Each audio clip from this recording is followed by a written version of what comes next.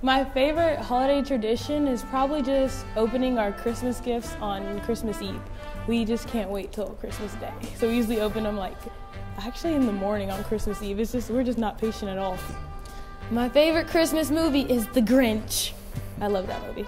And why is that the favorite? I don't know, it's just because I guess it's the generic, he's all grumpy and stuff, and then he learns to love Christmas.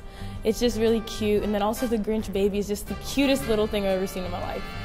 My favorite Christmas song is, I don't know who it's by, but they literally play it all the time. It's the one, the one where it's like, Noel, and then it just goes like, you know what I mean? He just is like, Noel. My favorite Christmas food is ice cream. And why ice cream? I just love ice cream. I don't think it's a Christmas food, but I just love ice cream, so anytime I can eat it, I will. I'm Erica Ogwumike with Pepperdine Women's Basketball, and I'm wishing everyone a great Christmas.